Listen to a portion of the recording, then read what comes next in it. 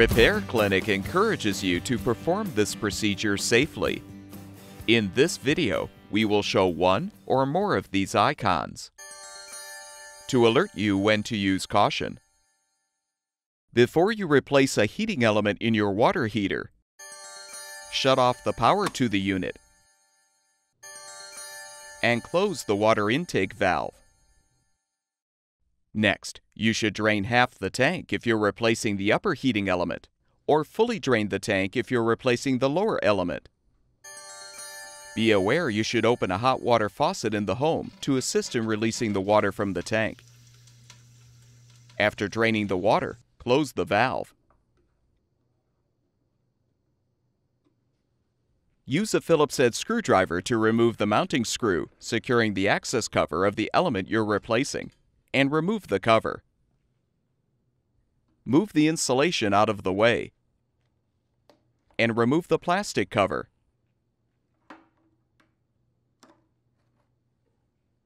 Note the orientation of the wires attached to the heating element and loosen the screws to detach them.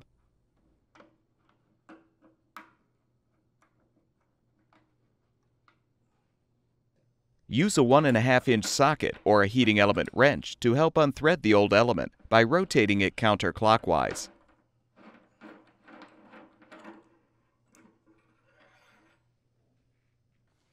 Before you install the new heating element, confirm that the gasket is in place.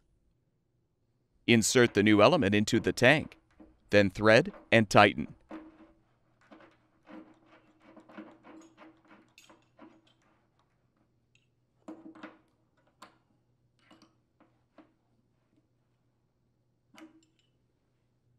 Attach the wires to the appropriate terminals on the new element and tighten the screws to secure.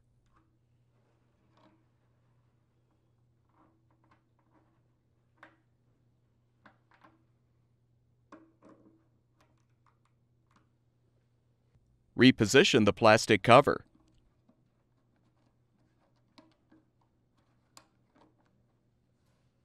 Reposition the insulation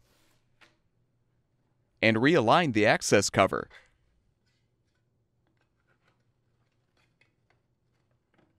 Replace the mounting screw to secure the cover. Open the water intake valve and allow the tank to refill.